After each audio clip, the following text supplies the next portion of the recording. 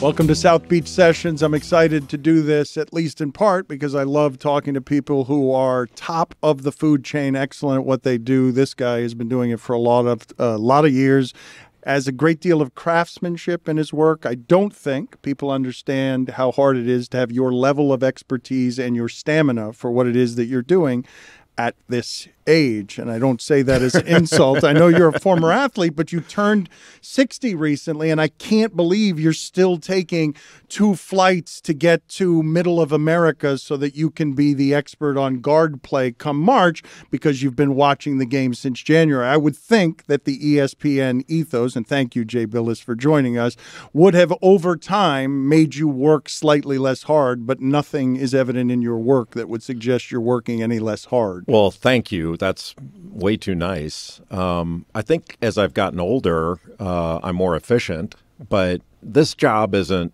nearly as hard as the job I had before this. I was a lawyer and did both broadcasting and practice law at the same time.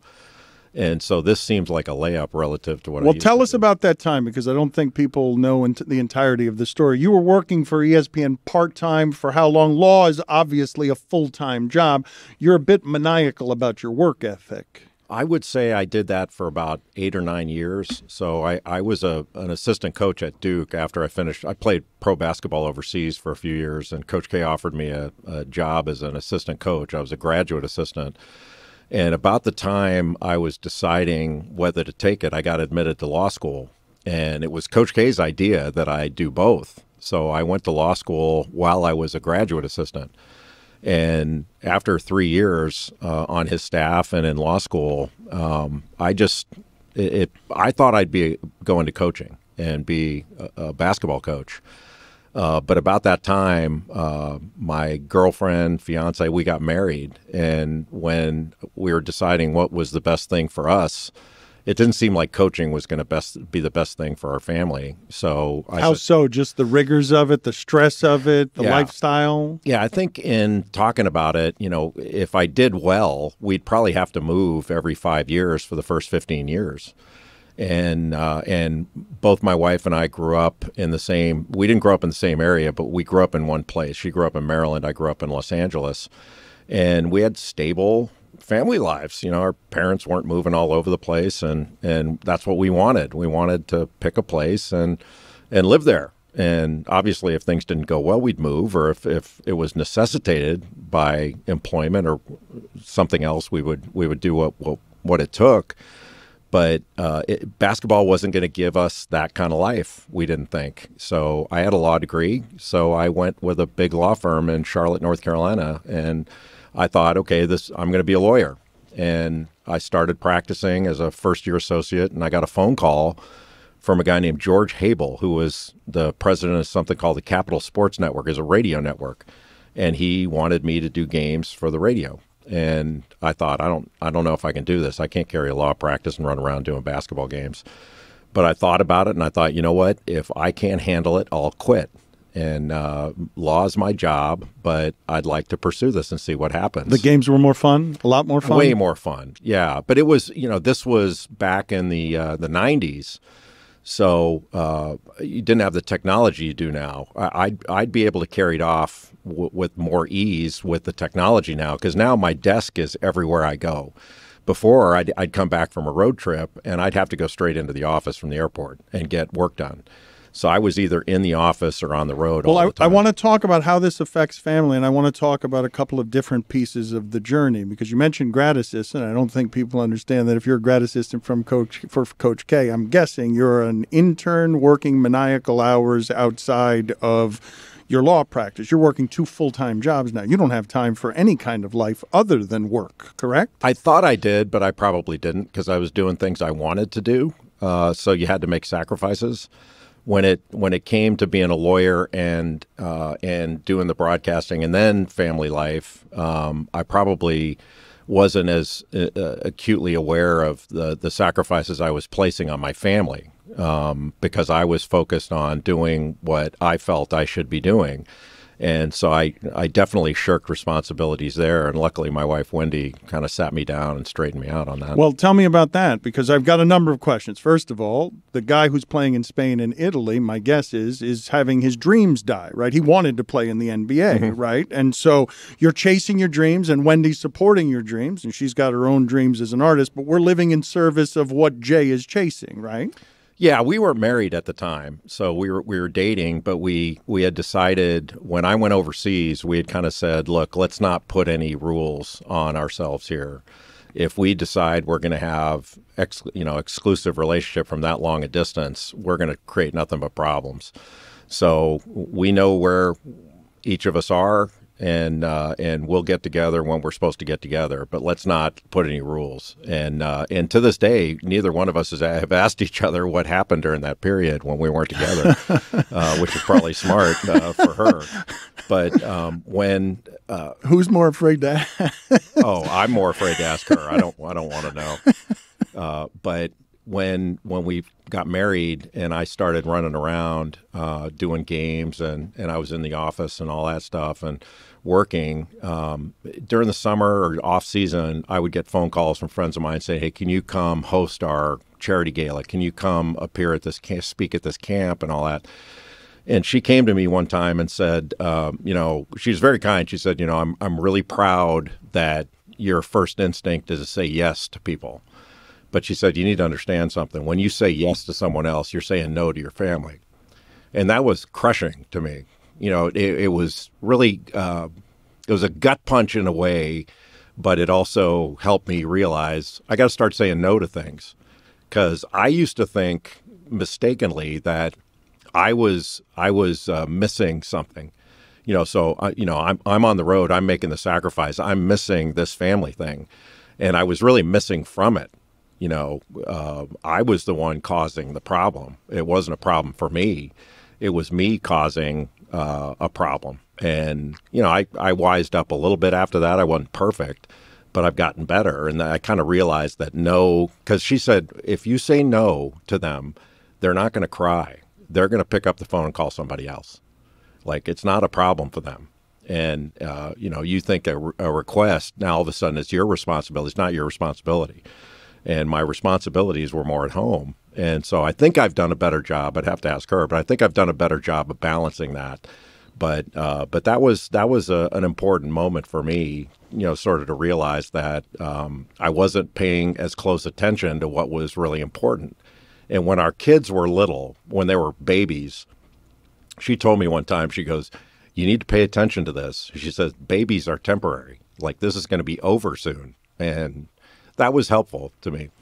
They're wiser than we are, I have found, at an earlier age. And forgive me if I'm misreading this, but it feels like I can almost see the shame in your eyes as you talk about your wife having to explain this to you. Not shame, just illumination, that I don't know that my priorities were as set as hers were.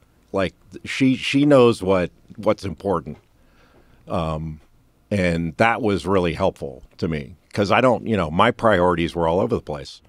And, I think Pat Riley probably said it, but I heard it most from Jeff Van Gundy. He said, your decisions reveal your priorities.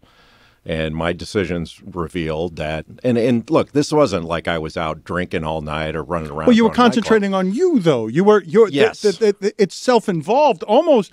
Man, you had to be maniacal to get to the top of excellence about making sure it took all your bandwidth to make sure you could get ahead. And obviously there's going to be neglect and love for others somewhere in there, whether you realize it or not. Yeah, and I think I was probably raised that in a way, or came up at a time when it was a little more selfish, like, sort of the idea that men were expected to go out and accomplish and do this. And that's for the touchy-feely stuff is for the women. And even though that's not true, Wendy helped me realize, kind of what I was missing.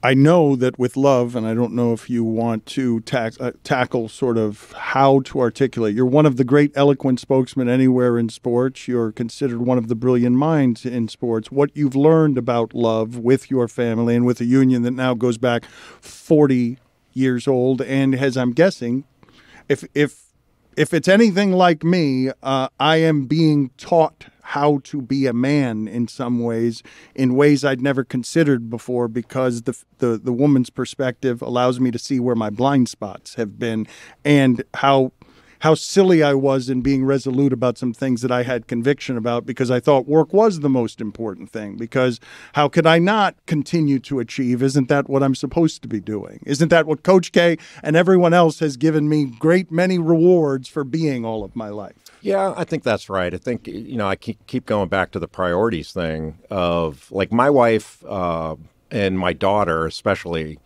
they deal in beauty. Like, they're both artists. So my wife's probably, of all the people I've ever met, she's the most comfortable in her own skin of everyone I've ever known. And she's also, she's really in tune with her environment. Like, every morning she makes a cup of coffee and she walks out onto the back porch and just looks out over the yard. She knows every bird.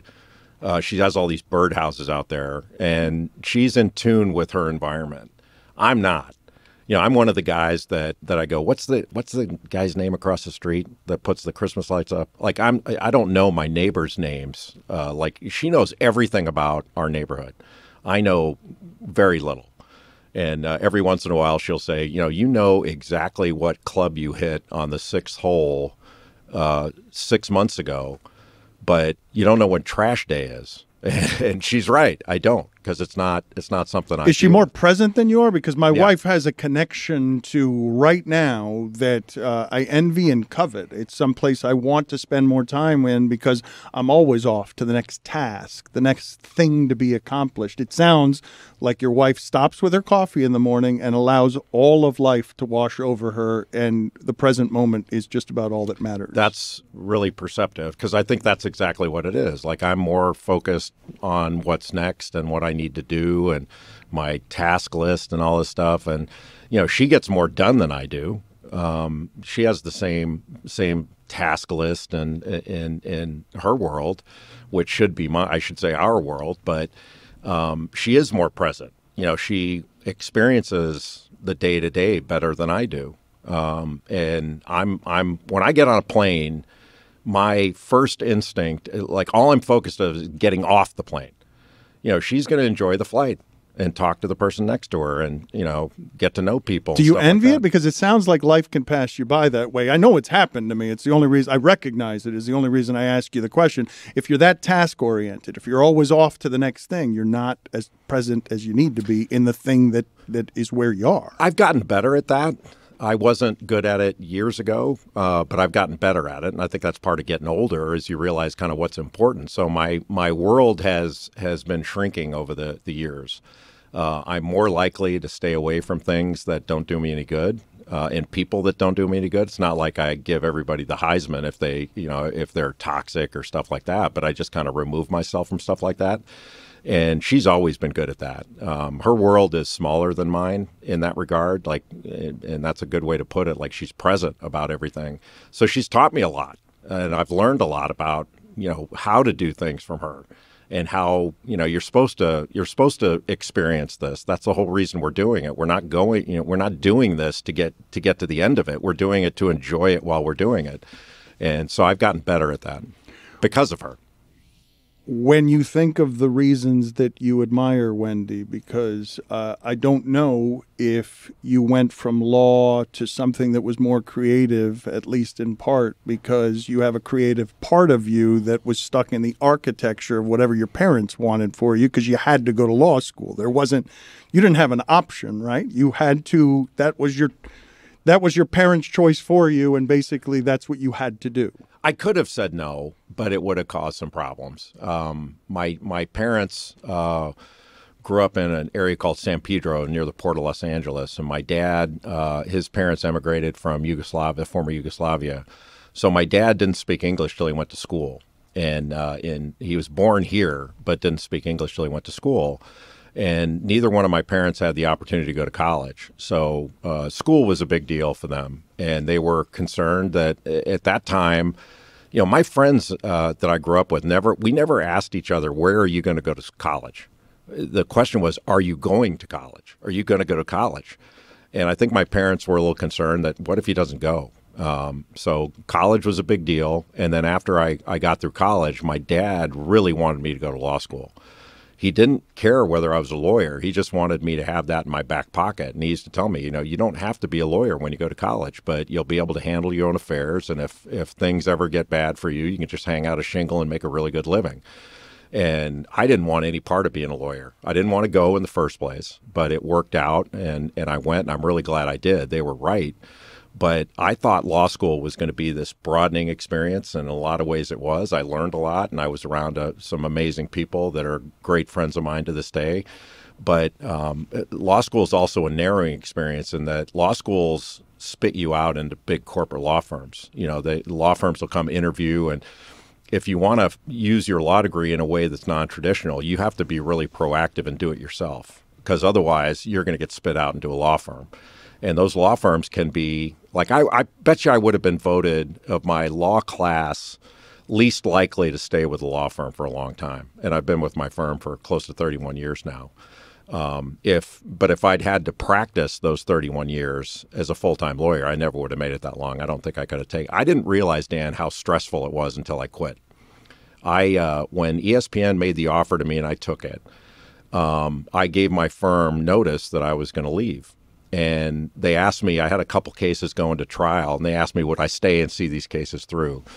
And said that I would. And I had a case going to trial, and I was getting up in the morning, and I was putting my little suit on and getting ready. And back in our house, we had a little TV on an armoire in our bedroom, and Charlton Heston was on, like, the Today Show with an NRA thing. And he was saying something, and I'm arguing back at the TV set, because what he was saying was total BS, and I was going back at the TV set. And my wife, Wendy, says, "You need to quit. Like, you need to stop this job." And then when I quit and went into basketball with ESPN, all of a sudden all this stress went away. I didn't have timesheets. I didn't have to worry about some client calling, stuff that, when people say, "Oh, you work really hard, you're so prepared," it's not close to what I did as a lawyer. And so to me, it was a layup relatively. Oh, but it's not just the work; it's that you love this. And I'm not saying you don't love law, but I don't think you love law the way that you love college basketball. No. Still the way that you love college basketball. But is there a creative person who was stuck in the labyrinth of, I've got to do basketball discipline, I've got to do law discipline, I've got to be tough? Like, what is your imprinting from your parents when you talk about both work ethic, and you wrote a book 10 years ago about toughness? Like, where do both of those things come from? Well, it evolved. I think law taught me a lot about a lot of what I am now. I think came from having gone to law school and been a lawyer. There was always a part of me when I was in law school that do I belong here? Because there were so many amazing minds there that I could not keep up with. I shouldn't say I couldn't keep up with. I knew I wasn't in the ballpark with them. It was kind of like as a player when you realize, I'm in high school and I was considered one of the best high school players in the country. And then I get to college and I played against Michael Jordan and Len Bias and Ralph Sampson. I go, okay, there's a different level here. Like, I'm never going to be able to do this. When I was in high school, the more I worked, the better I got, and I didn't see a ceiling. And then you got to college and you played against those guys going, all right, that they don't have a ceiling. I have a ceiling. I'm not going to then that you're not going to make it as a pro, or you're still trying in Italy and Spain, right? You still think you're pretty close. Well, I was a good player, but I wasn't that good. I mean, there's a difference between, it's like being a golfer and playing on the Korn Ferry Tour. You're really good. You're just not as good as Tiger and Jack and that stuff. And Michael Jordan was the Tiger of basketball. So you're seeing. It's a crushing realization, though, isn't it? Not really. It's just it was a realization. It wasn't crushing because I knew I could still play, and I felt like I could still play in the NBA. And I think I could have, but back then you get drafted, you're going where you get drafted. So I was a 5th-round draft pick. I'm going to Dallas whether I wanted to or not. And, they had 13 guaranteed contracts. They were Pacific Division champions. So I went over to Italy. That was my level. And I made more money in Italy than I could have made if I made the Mavericks back then. which is really kind of bizarre. But it was a really fun period because I went from being a high school star to a college kind of role player on a great team to being a star in Europe again. So being a load carrying star was fun for me again. But after 3 years of it, and then when I got the offer from Coach K, I realized, like, okay, how long do I want to stay over here and do this? I've kind of proven to myself what I want to prove. I don't, and there's other things out there for me. And if I turn this down, I'm turning down something that can set me up for the rest of my life. I thought it would be coaching, but the law degree was a setup for the rest of my life that I just didn't realize how valuable it would be. How much do your parents have to do with the both toughness and work ethic? Like it seems like you couldn't have arrived at the things that you are unless you were a bit maniacal about how you work. I don't know that I was that. I think when I was in high school, there were certain things that came easy to me. I don't know that I was a big time worker. I worked hard, but I don't know that I was as intelligent a worker as I should have been, both athletically and academically. Like I got really good grades, but I didn't really bust it. I could have done way better. In college, I realized pretty early that you want to get an A at Duke, you're going to have to work your ass off. B's not that hard. And I'm okay with B's because basketball was more important to me than the school. And it wasn't, the school wasn't important, but basketball was more important. I kind of figured early on, 10 years from now, nobody's going to ask me how I did on the test the night before the game. They were going to ask me how I did in the game. So I felt like that was more important. But when I grew up, my dad was a really hard worker, and he was gone a lot. He'd be at his shop working.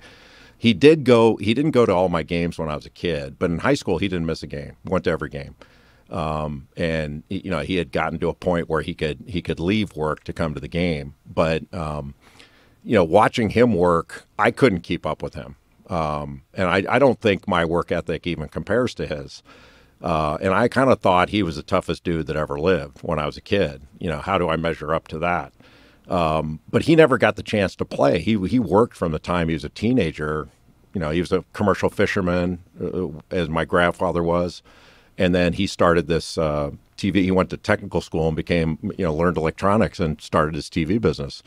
And that was his thing. He was a TV sales and service guy, and did very well. So I had no wants as a kid. Toughest how, though? How was he tough? How did you see that in childhood? The way he worked, he did not, outside of our family, I didn't realize how much he took at home. Like my mom ran the house. I didn't realize my dad was kind of afraid of my mom. But outside of the house, he didn't take any BS from anybody. He was very nice, but his thing was like when I was in high school, I had a girlfriend in high school, and my mom did not like her at all. And she gave me the what for about it. And I kind of asked my dad, like, what do you think? And he said, why do you care what I think? I don't have to go out, whether you do. And I was like, okay. That was the kind of guy he was. And if I ever had a problem with a teacher, like I had a teacher at my high school who gave me a hard time. I was sick the day of one of the playoff games that we had in the California State playoffs. And so I didn't go to school that day because I wanted to be prepared for the game. I was in pretty bad shape with a sort of flu or illness or something. So this teacher decided that, wait a minute, there's a rule that if you don't go to school, you can't play in the game. So he tried to keep me from playing in the game. And it didn't work. I played, but my dad said, stay away from that guy.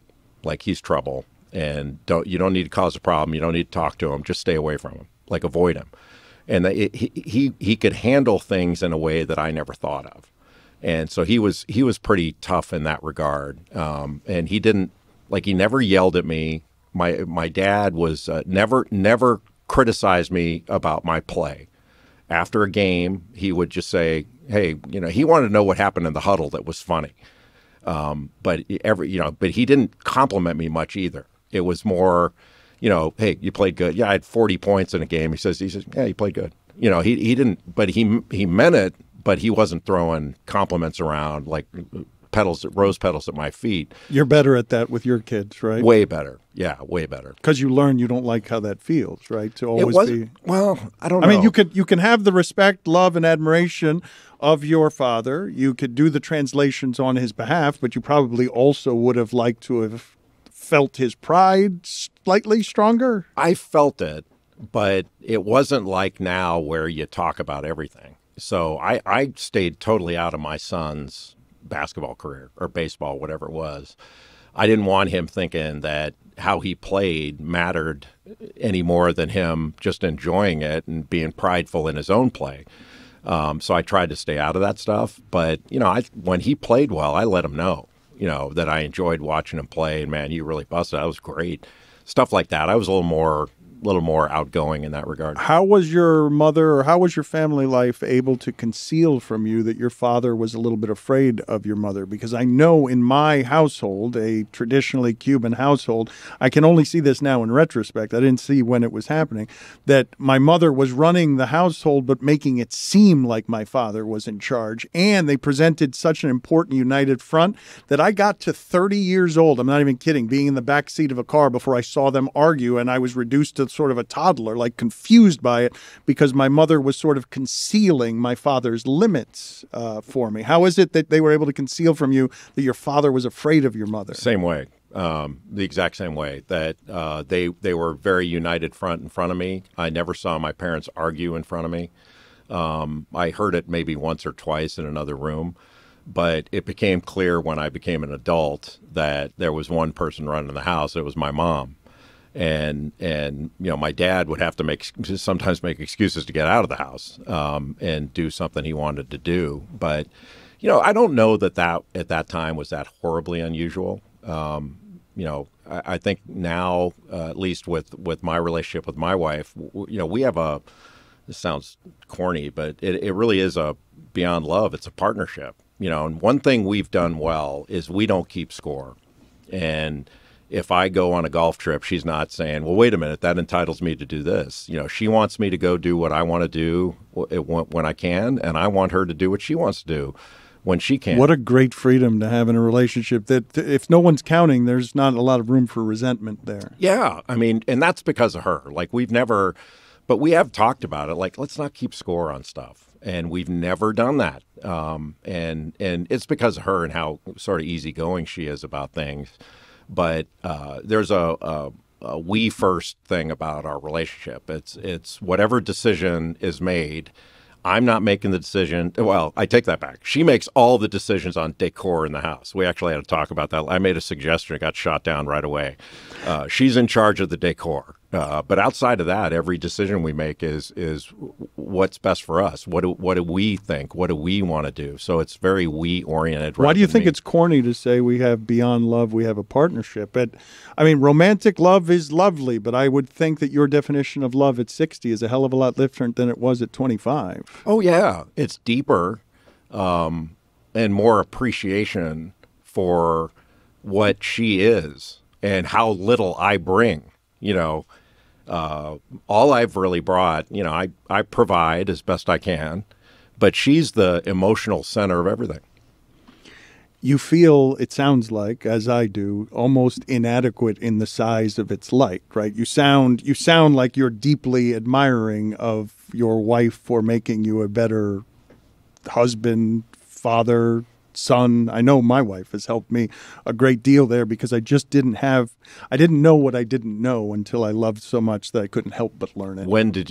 When did that hit you? Oh, because early in my relationship, I had been making the same mistakes that I had made all of my life of just sort of succumbing to what I thought were the patterns that were the right way to live. And then I just had my perspective changed by someone gently, ever so gently showing me stuff. It wasn't with reprimand. It was always with understanding and acceptance, so that I would see things myself and then just sort of be horrified at what was looking at me in the mirrors, things that I couldn't unsee because I was succumbing to the same patterns that had always made me unhappy in relationships until I realized that there would be great light and looseness in following instead of feeling like I had to lead, because I thought that I knew things, and it didn't seem like, in retrospect, it's clear I didn't know shit. I thought I knew everything and I didn't know anything. But I'm arriving like this. You're arriving at a 40-year relationship with that understanding. I'm arriving with it at 50. I'm getting to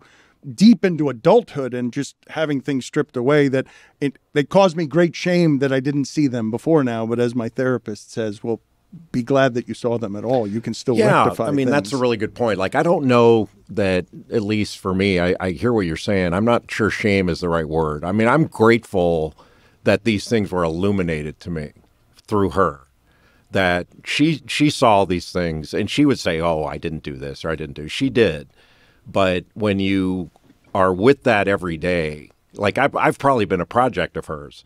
She's accepted and tolerated a lot of my shortcomings and worked on them with probably a longer view than I've had.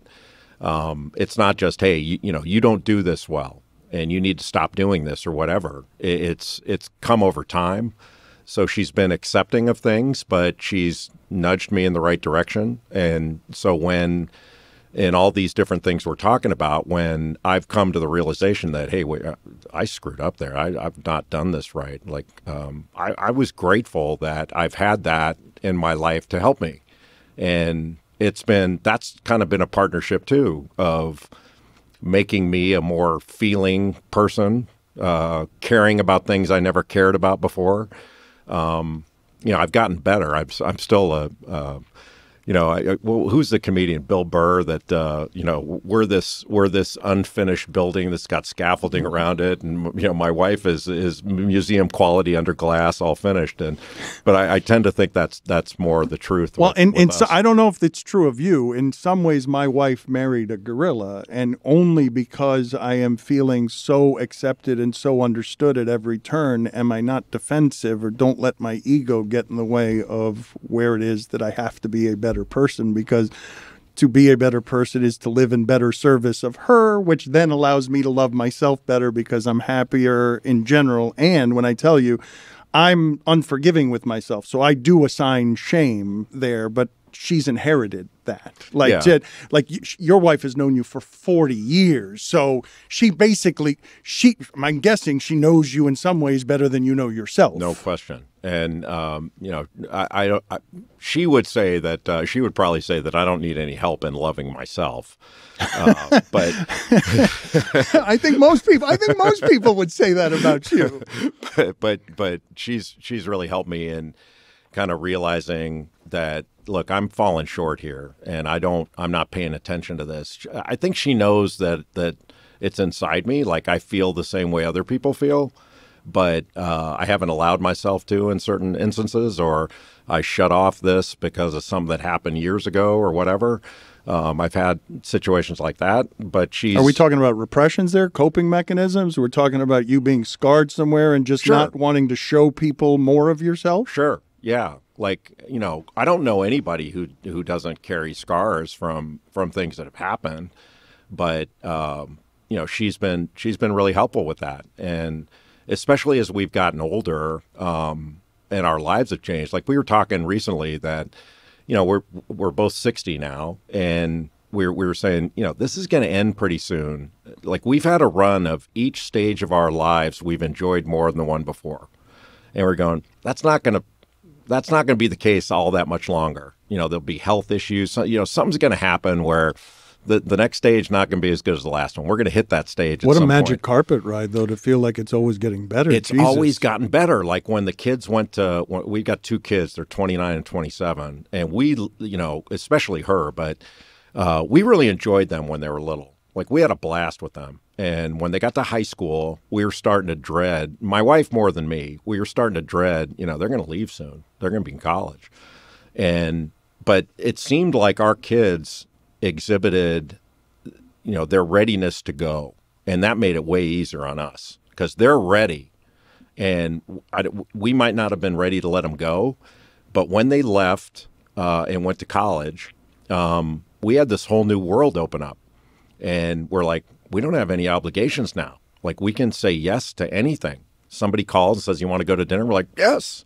And we didn't have to guard the liquor cabinet anymore or take kids to, this thing or that thing or worry about, So you transitioned well into empty nest because Really you can quick. get right back into the relationship. Not that you weren't in it before, but the relationship could be yours again as opposed to just living in service of the kids all the time. We started dating again, kind of, and it became incredible amount of fun. It was different. So we're still chasing the kids around, but we're not obligated. We don't feel obligated to. We're doing it because we want to. It'll be fun. Let's go see them, or let's see what they're doing. Let's go to our daughter's horse show, or let's go visit. And it's been really fun. And everything now, like when I was a kid, there was a lot of have to in my life for all of us. I have to do this. I have to do that. I have to go to school. I have to go to work. I have to. And now we're at a stage of life where, because we feel like we've handled the have to pretty well, most of what we're doing now is want to.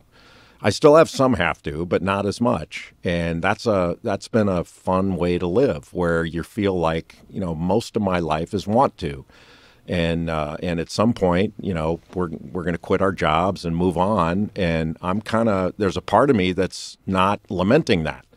Like, I'm not lamenting retirement at some point, because I think it'll open up yet another, as long as we're physically and emotionally and mentally healthy, there's going to be a fun there that I'm really looking forward to. Well, you have part of the pie chart on happiness figured out if you're walking most steps with gratitude. Like, if you're taking inventory of your life as you're living it, it's pretty present to be like, right now is the best time. This is the happiest we've ever been because our life keeps getting better. I mean, you can fear the other, the doom on the horizon. You could fear the mortality, or you could spend all your time in the happiness of knowing that your now is better than it's ever been. And that's another influence of Wendy is, I know there's going to be a problem at some point, but I'm not worried about it because the now is so good. So I want to enjoy the now. We've got Wendy and I have these really close friends. A buddy of mine from college. So I've known him for 41 years. I met him in 1983, and he married a girl that he met in law school, and they were married for up until 4 years. She passed away about 4 years ago, and he was hopelessly devoted to her, kind of like me and Wendy. That was his whole life. So she passed away. We've got another friend that was a neighbor of ours, woman who lost her husband 12 years ago, and she was devastated, and it took her a long time to feel normal again. My wife decided that she wanted to introduce those two, and I was totally against it. I'm like, don't do this. This is not an area for us to get involved in. And I'm thinking, like, let's not lose two friends over this. But she said, no, I think they would really appreciate each other. So she introduces them at our house, and they got married a couple years ago. So they're happier than they've been in a long, long time. And my thing was, my friend, the man, longtime friend, I thought that when his wife passed, it was going to be this long period of him. And she said, no, he's going to be okay. Like, this has been devastating, but he's going to be okay because he's a social animal. You're not reading this the right way. If I were in his position, I wouldn't have been able to function in the same way he does. He's a different personality than I am. If I get hit by a bus tomorrow, I don't think Wendy will wear a red dress to my funeral. She might, but she'll be fine. Like, she'll handle it. I won't. I would not do as well. I'm so reliant on her for every bit of emotional happiness. I think I'd have a problem. Like, I never thought I would be this reliant on someone. That never occurred to me. Because you're so self-sufficient, because you're proud of your self-sufficiency. I guess. I mean, I don't know, but it never, when I dated before I met Wendy, and even in the time we were kind of separated by distance, I never felt that way about anybody else. So I never had to think about it. And, now when you've had all this and you've seen your friends go through it, you think about, how would I do? And I know I wouldn't do well. I'd figure it out. I mean, I wouldn't, hopefully wouldn't be a complete blob that couldn't leave the house. But I don't know. I don't know how I'd do. But I know I wouldn't do as well as she would do. you would have been an unhappy lawyer after how many years if it's all you had done? Because it sounded like you were already getting to a place where you couldn't abide that was going to be the next 30 or 40 years of your life and only that. I don't know, Dan. Like, I don't know that that's the case. One of the things that was really illuminating for me after I quit was I didn't know that I was stressed. I was handling it. And You only saw it all in retrospect. Yeah, I was really happy. Look, my job was hard. There were aspects of it that I didn't love every day. I love what I'm doing now. I don't love the travel. There are times I wake up and I'm thinking, God, I got to get to, like you were saying, I got to get to Lubbock, Texas. I can't believe you're still doing that. Like 2 flights and a 2-hour drive to Lubbock, Texas for a February game. It's not that bad. I mean, I enjoy it more now because I don't have I think my wife gets on me about I take the first flight out after every game. So sometimes I'm waking up at dark 30 to get a 6 o'clock flight to get home. I was doing it years ago because the kids were little and I wanted to get back. Now I just want to get out of where I am. I feel better when I get home, even if I'm tired, and even if I get home and Wendy's out of the house running around with her art career or something, and I get back to an empty house. I'd rather be at home than be in a hotel somewhere. So the travel wears me out a little bit. And the older I get, the more I have to pay attention to, making sure I sleep and all that stuff. But I don't sleep during the season, and I can't sleep if I've got a flight the next morning. It doesn't matter what time the flight is, I'm not going to sleep, at least not sleep like I do at home. So the travel kind of wears you out, and but I'm lucky it's seasonal. So I busted from travel-wise from basically October until April, and then I got a little bit of time off. But I think you have an unusual sort of pain threshold. I believe you're writing a book about toughness 10 years ago because you can endure a whole lot of stress without acknowledging that it's stress. Maybe. I wrote that book because I wrote an article on it. I was watching a game. And some announcer like me had praised a player that was nothing but a big bully. And he said, oh, it's a tough guy. He's a tough player and all that. I'm like, he's not a tough player. He doesn't do anything tough. He's a bully is what he is. And for some reason, it motivated me to write an article of what toughness means in basketball. So I wrote this article and I sent it in. This might be 15 years ago. I sent it in to my editor at ESPN.com. And basically said, you didn't ask for this. Nobody asked me to write this. I just felt moved to do it. Use it if you want. Don't use it if you don't want. And they used it. They put it up on the free site. Some of my stuff was on a paywall back then, but behind a paywall. So they put it up, and I couldn't believe the response. You've had this, but I've never had this. I've never had something I've done or said get reactions from literally all over the world. I had coaches, teachers, military leaders reach out to me because of that article. And I was floored by that. And it was Wendy's idea that I write the book. She said, you need to write a book about this. And it needs to go beyond basketball. And so I did, and had no idea how to do it, but learned about it and figured it out. Explain to me how she helped you write it, or where it is that she knows you in these places that you don't even know yourself. She's was an English major, and started her career as a writer, essentially. Not a writer like you, but she worked for companies and did writing for companies, annual reports, all these different things.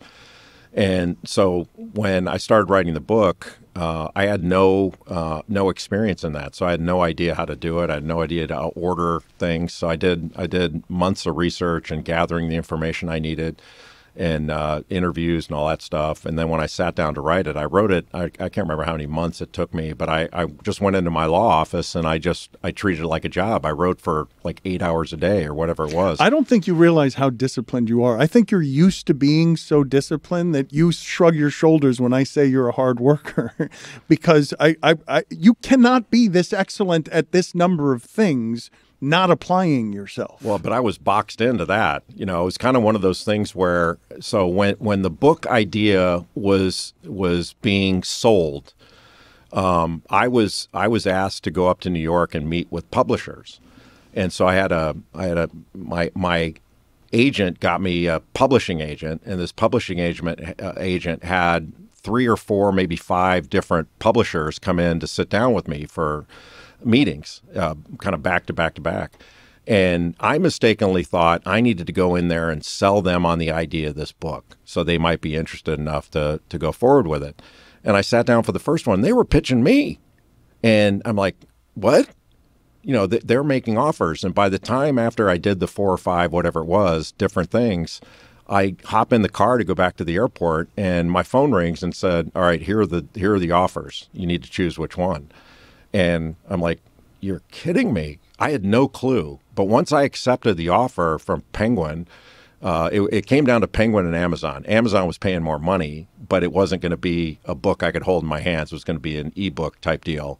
And I was like, all right, what's more important, money or, you know, the book? And I went with, for some reason, I wanted to hold in my hand. Old school. I don't know why. You're 60, that's why. Yeah, it took less money.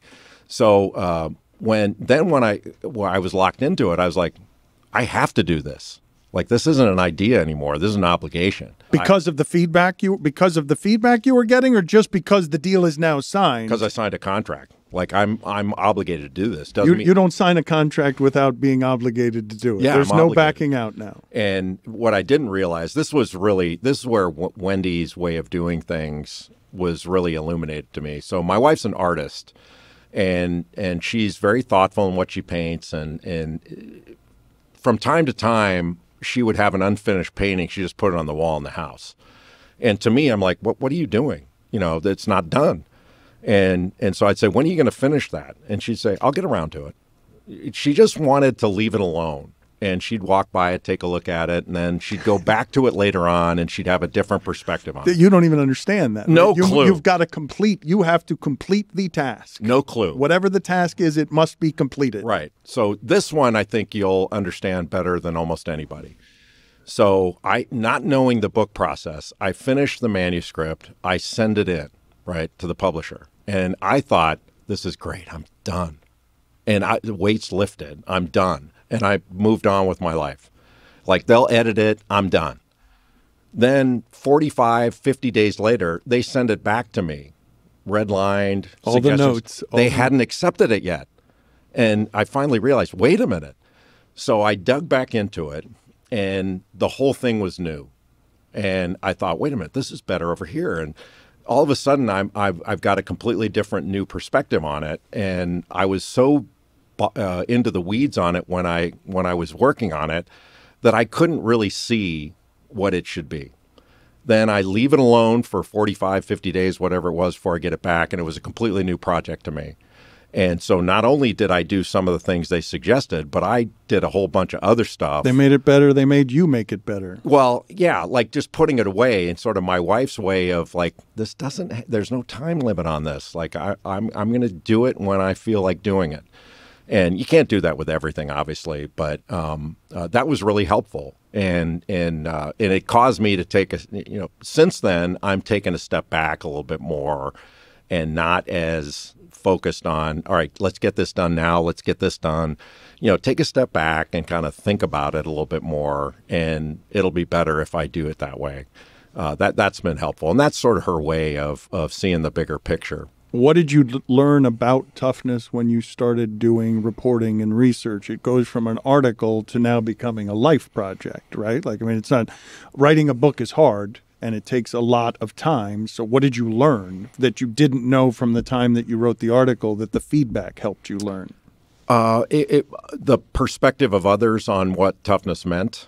That I think when I was a kid and coming up, you heard it from coaches, but it was never really defined. It was sort of what I learned kind of through osmosis. Okay, this is getting rewarded for being tough, but it was really more about your everyday life and what it means. That I remember Bob Knight saying something to me about, and it resonated with me about what I said before when my wife said, when you say yes to somebody else, you're saying no to your family. And Knight said something. He says, no is a word that's used by tough people. And, I really thought about that I don't say no very often. My first instinct is to say yes. Somebody says, hey, will you do this? Sure. And then I have to go and fix all the things that saying yes to that person caused issues for me. instead of just saying, no, my priority's over here. That's not my priority. So no. And so that was helpful. The project helped me kind of define what it was for me in my life. And to the extent it may have been helpful to somebody else, the best part of the book for me wasn't, it was really weird for me having a book with your picture on it with the word toughness over it, because I don't think I was the toughest player or anything like that. That should have been done by a military person or a nurse or a doctor, somebody who does really tough things. But, it was, the best part of it was hearing from coaches, teachers that used the book with their team or their class, and it started a conversation about what was important to them. Like, I got all these letters from teams and all that. Like, we used this, or get a letter from a kid who couldn't make his high school team, tried 2 or 3 times, read the book, and then did all these things and made his high school team. That was pretty cool. I really enjoyed that. But like, look, this has been your life. Like, and you know this one better than I do. You have a successful book, and I was lucky that book was successful, or at least they thought it was. They want me to write another one right away. And I'm like, I don't want to go through that again. And one, I didn't have anything that I felt that deeply to dive into that again. But writing a book sucks. Yeah. It's hard.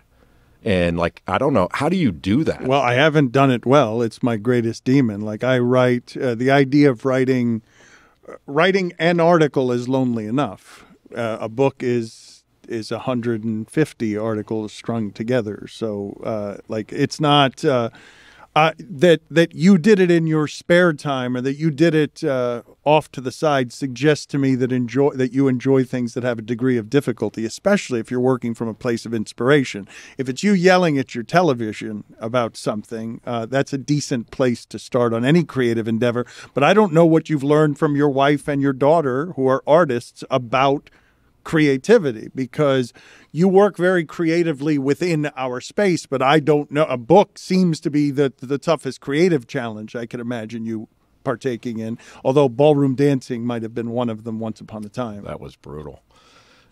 Were you good at it? I was pretty good. My mom wanted me to be a cultured person. She was worried that because of our background that I wouldn't be cultured. And so I say she encouraged me to be kind. She forced me to do a lot of things. One of them was I had to take ballroom dance when I was a kid. And so there was an instructor. She was a former, high-level ballroom dancer, older lady named Margaret Michael.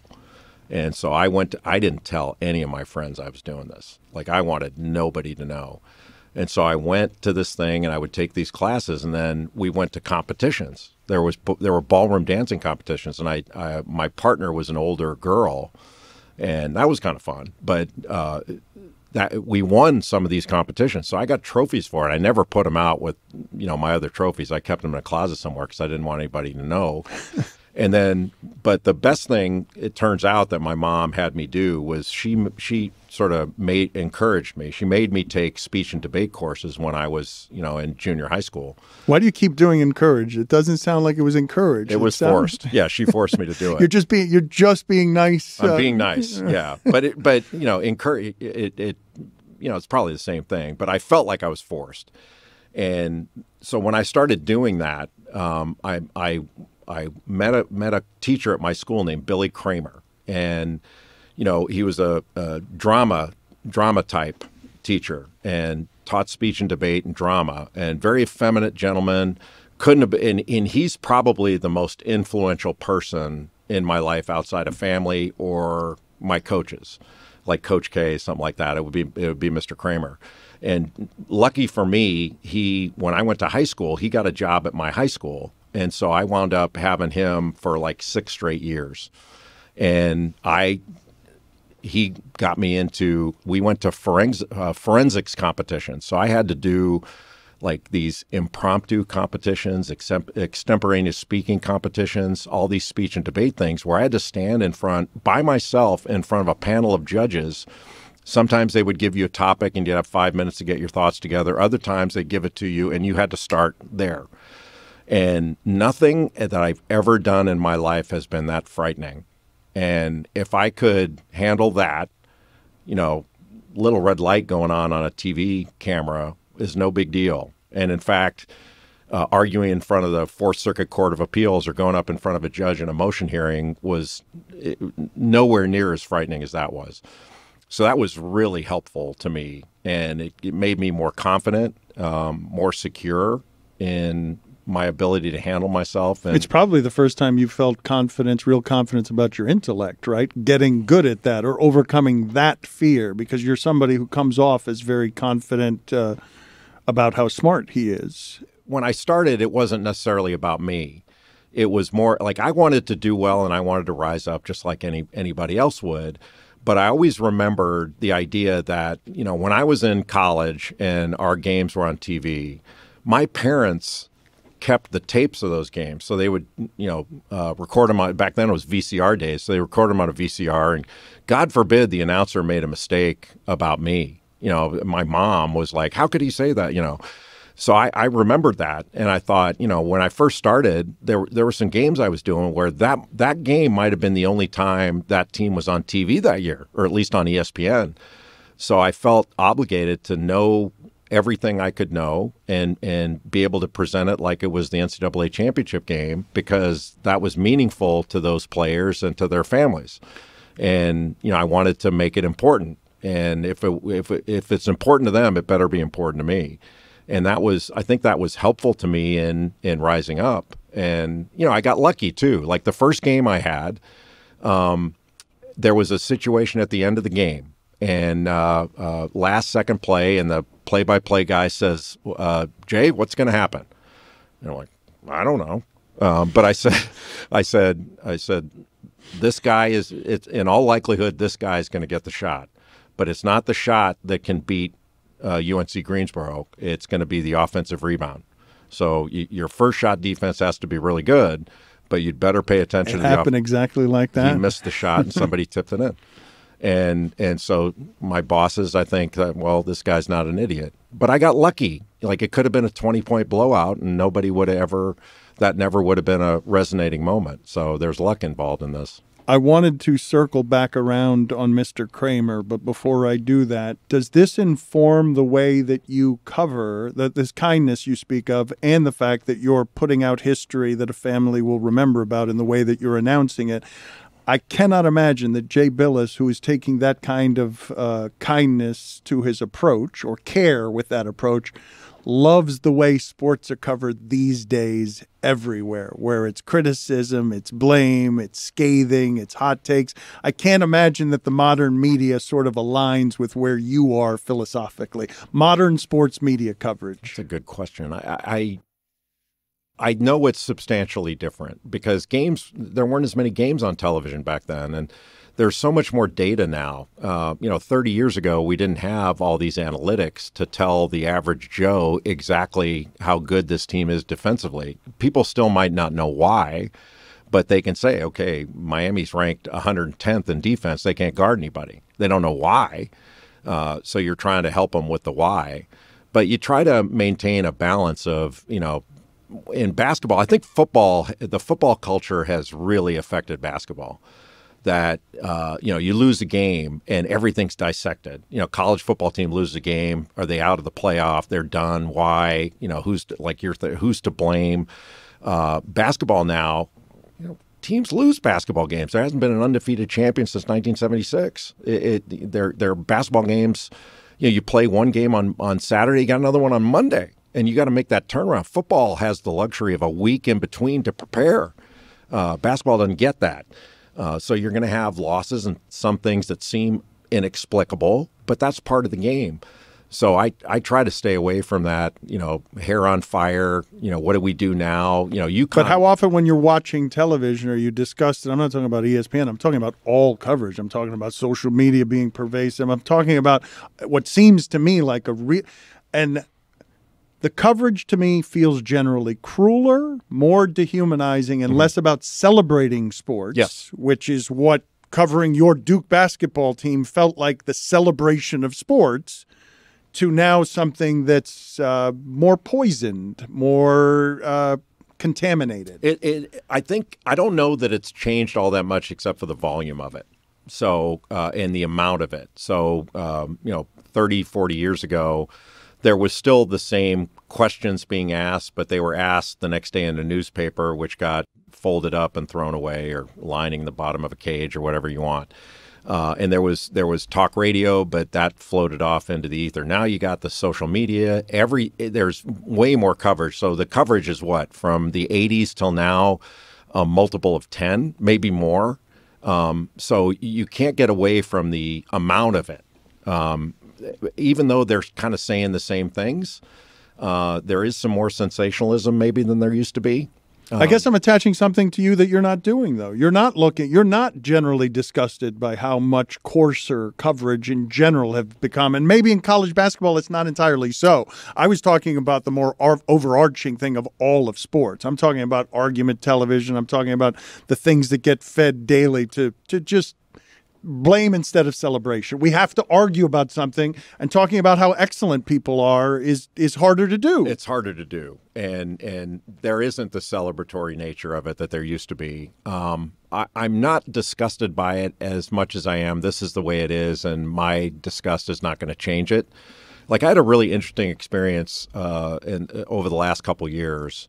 I was on the NCAA's competition committee for about almost 10 years. Jim Delaney, the commissioner of the Big Ten at the time, asked me to be on it, and it was about rules of play and basically officiating. So first it was called the Men's Basketball Officiating Committee, and then it morphed into competition committee because it sounded better. And so I got into the weeds on how the rules should be, how the game should be officiated, things like that. So we made recommendations to the rules committee, all that stuff. And I was going to games, and now I'm watching officiating in addition to the game. And I cycled off the committee 2 years ago, and give or take. And when I did, it was kind of like when I stopped being a lawyer. All of a sudden, it like responsibility for officiating was off my table. And now I go to games, and there's a bad call here. And I'm like, so what? I don't care. 2 years ago, I was like, that's a bad call. That shouldn't have been called. This, that, the other. I'm opining on officiating, and the reason was because I felt responsibility for it, and I don't feel responsibility for it anymore. And I don't feel responsibility for anything my colleagues say.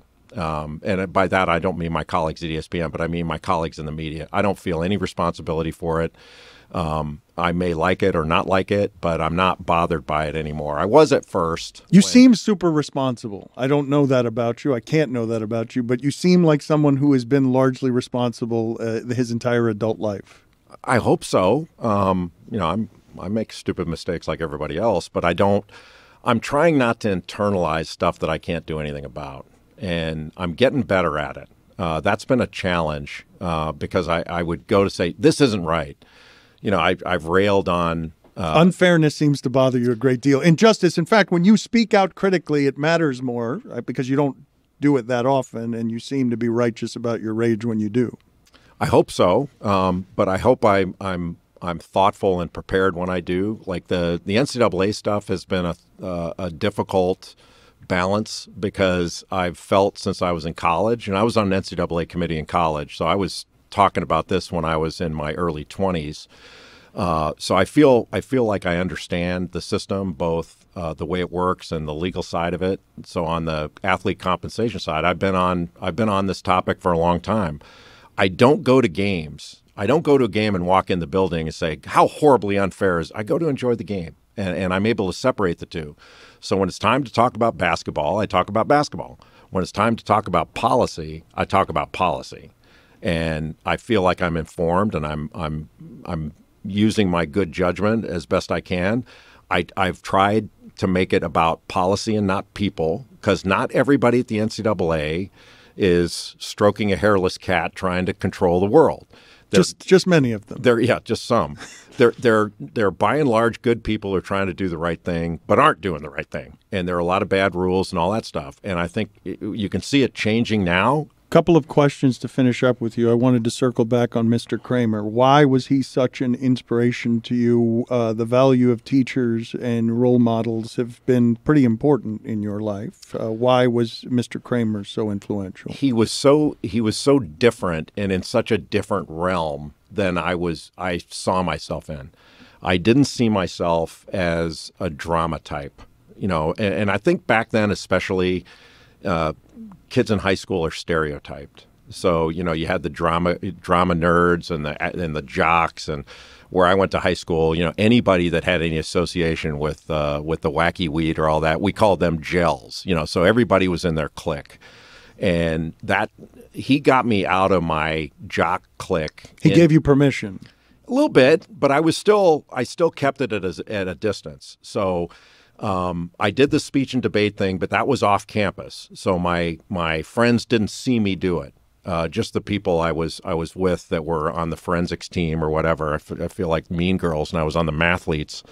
But that's kind of what it was. And we had a thing my senior year. He came to me and said, "You're going to be the lead in the school play." And I'm like, "No, I'm not." And he's like, "Yes, you are. I'm the director. You're going to be in the lead and play." And it was Lillian Hellman's Watch on the Rhine, kind of a heady thing for a bunch of 17-year-olds to do. So we had these intense rehearsals for months before the play. And college coaches came to see the play. One of Coach K's assistants came to see it. And so we're in rehearsal one day, and I missed a cue.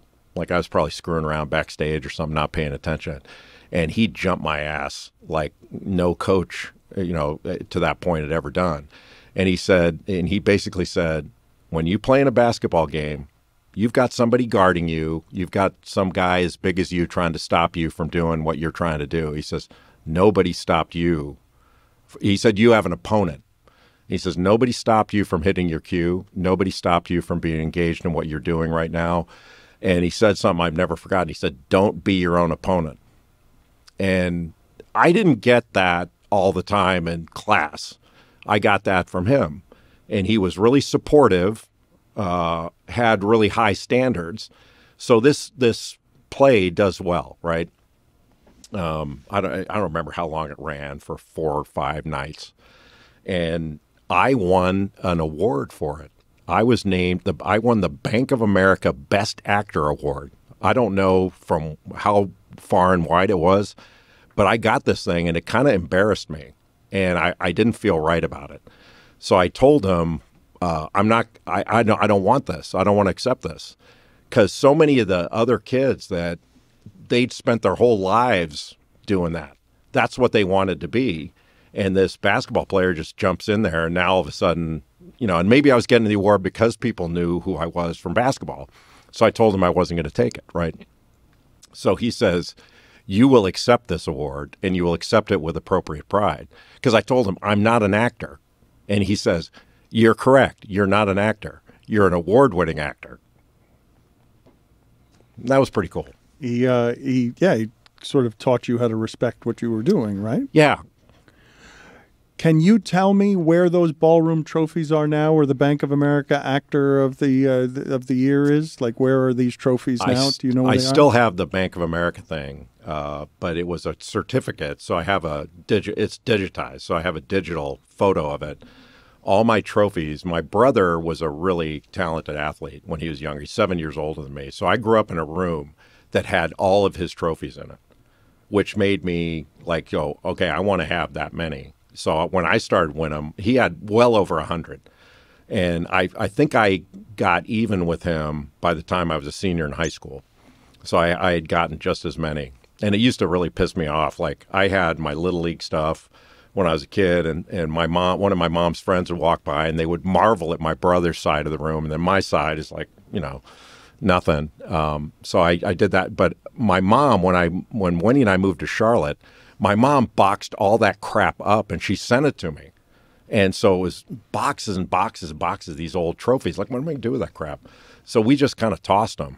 And there's nothing we could do with it. We were young. All of your childhood prides are gone, all of them? But even if I had them now. Family heirlooms, the ballroom dancing trophies. I probably should have saved one of those. I think I saved like 1 or 2 of them that were good-looking trophies. But other than that, I got rid of all that stuff. And maybe I shouldn't have. I should have just taken a picture of all of them together. But, what would that have, that would have been weird.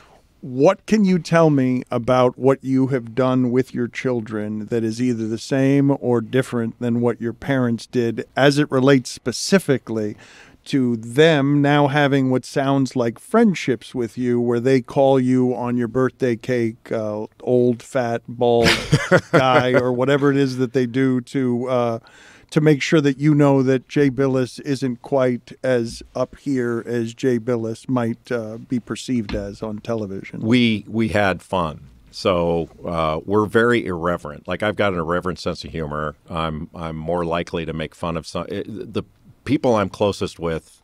We make fun of each other. If we're not making fun of you, you just join the group and we don't know well enough to make fun of you. There's nothing sacred in our family. If you make a mistake, it's going to be fodder for fun down the road. So my kids have really good senses of humor, and they're really good at giving it back. Like, my wife and my daughter, when I'm doing a game, their favorite thing is to get on Twitter and look at the mean tweets about me. And they love it. And they'll even text me during the game going, "Look at this one, Dad. Like, this guy's," and I'm like, "I'm busy." So the meanest things that they can find on the internet. They love it. Yeah, they love that stuff.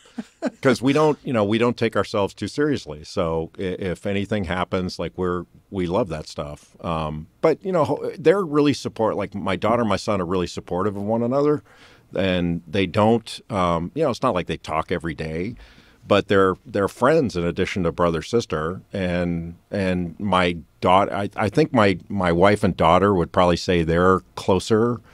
And then they would say, well, you and Anthony, they tell me you and Anthony are closer. And I don't know why it shakes out that way or why people feel that way. But, like, our daughter is very forthcoming. Like, she tells us kind of every detail, not every detail, but things that are going on with her. There's meat on the bone. My son's still a little more, how you doing? Good. Yeah. How about you? Like, he's not as, but you get into it with them, and then he'll tell you most everything. But never more united than they are in mocking Dad? Yeah, that's everybody's united there. It's 3 against 1 all the time. You're the held in the lowest esteem. Yes. In your family by a lot? Yeah, oh yeah. And if they and my flaws are pointed out constantly. Like, I've got a lot of flaws, but one of the worst ones is when I talk on the telephone, my cell phone, I get louder than when I talk normally. And they go, "Dad, there's a microphone in that phone. You don't have to yell into the phone." And I do it all the time. I can't stop it. And I don't know, like, I should be smarter than that, but I've never figured it out. It's like I feel like I'm talking into a soup can with a string attached to it, and I got to talk louder so the string vibrates. It's so stupid. And I've got a lot of those things where they call me out all the time. But the birthday greetings have what? Old, bald, fat fuck? Yeah, so my birthday is December 24th. So most of my birthday stuff is just the family, which is great. And I like my favorite birthday cake is just the grocery store birthday cake. Like, we got a place called Harris Teeter, and I would rather have it from there than have some high-end, kind of fancy cake. So my wife brings home one of those cakes, and I can't remember what I was doing, but she also bought these like kind of candy letters to write "Happy Birthday, Dad" or "Happy Birthday, Jay" or whatever. And as soon as the kids saw that, they were both like, "Oh, we can do better than happy birthday." Yeah. So they laid all these things out, and it came up with "Happy Birthday, you fat fuck." And then it said, and they only had it said fuck, and then they had YOO, and that was the end of it. And that's the favorite cake I've ever gotten, because all I did was laugh. And then my son got me a bottle of wine, a really nice bottle of wine, but he had the wine bottle done up. I don't know where he got it, but the name of the wine was Bald Fuck. and apparently the company he had it done by actually called him and said, "Are you sure this is what you want?" He goes, "Yep, that's it." That sounds like a cool relationship to have in adulthood with your kids, though, where you're friends and you've lived an entire life of love and wisdom where you can just appreciate them most for who they are. Oh, yeah. And we're really proud of them, but they're fun. Whatever they're going through and doing, Hopefully we're supportive of them. I think we are. Wendy definitely is, but hopefully we're there all the time if they need it. But, Wendy definitely is. She definitely is. But whatever their path is, whatever their dream is, we want them to go get it. Go do whatever you want to do. Like, I'm not living your life. You are. So whatever you want to do, you don't have to look behind you and wonder if we approve. We approve. And when, it's funny, like Wendy and I have talked about this, when we kind of drop them off at school, I think I wrote a letter to my daughter and told her a couple things, but told her, your safety is now your business. Like, it's always been ours, and we're still there to help, but I can't make your safety decisions for you if you decide something while you're at school. That's on you. You're going to have to make those decisions for yourself. But we've always felt like, okay, they're adults now, and their decisions are theirs. We can help. So if they ever need help or guidance, whatever, we'll tell them what we think, but it's your decision. And if they were to make a decision we didn't agree with, we may tell them what we think. I don't think we would hold back there. But Wendy and I have talked about this. My perspective is, if we have a problem with the decision they make, we're the ones that raised them. So then we need to look at, how did they make that decision? We gave them the foundation. There wasn't that freedom with your parents, though, right? It wasn't you made it encouraged, but you were forced into certain things. Well, right? when I was a kid. Yeah, they were forced into stuff, too. There were certain things they didn't have any choice in when they were growing up. But, I think I felt more of an obligation. I can't speak to how obligated my kids feel to what we think. I don't know that. I don't feel like I don't believe they think that we're, kind of trying to pull strings on them. I hope they don't. I felt a little bit of obligation to do what my parents felt was the right thing. I don't think I would have gone to law school had they not been so adamant that I go. I'm really glad that I did. I would have regretted it, knowing what I know now, if I didn't follow sort of that obligation. But it was different. At least it felt different. I think I was capable. I think they allowed me to make my own decisions, but they pulled more strings than we pulled. You are awed by the mother Wendy is, yes? Oh yeah. I mean, I couldn't have imagined that. That every decision she made, everything, she was engaged in everything. And they would not have had the opportunities they had if I were in charge. She was on top of everything, and not in a negative way, in a positive way. She wanted to know, what does this take? What is it going to take to get it? She was so dialed into the college thing, and I would not want to be a kid right now. The college decision is awful for these young people. Awful. I would not want to deal with that, but she helped them navigate it. She directed them in the right places and made sure that they had what they needed to be where they wanted to be. But at the same time, we were trying to let them know that do this, try to go where you want, but don't worry about this. Like, I think I even showed my son at one point, like, these are where the CEOs of some of the top companies went to college. Like, show me the pattern. It doesn't matter. Like, chase after what you want. But if it falls short or this place doesn't want you or whatever, who cares? It's not that big of a deal.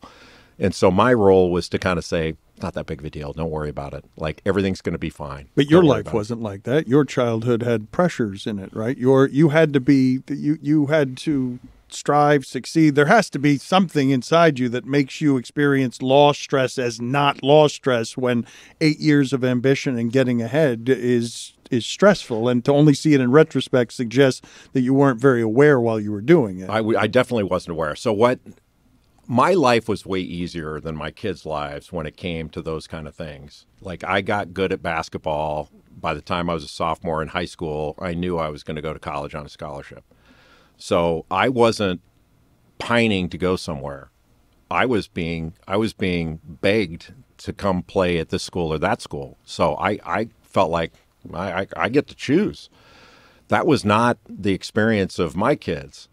They were, they felt like, well, I need to hustle to get here. I need to do this to get there. I never felt that. And it was what a privilege for me, to have that in my back pocket. And, my mom wanted me to go to Stanford.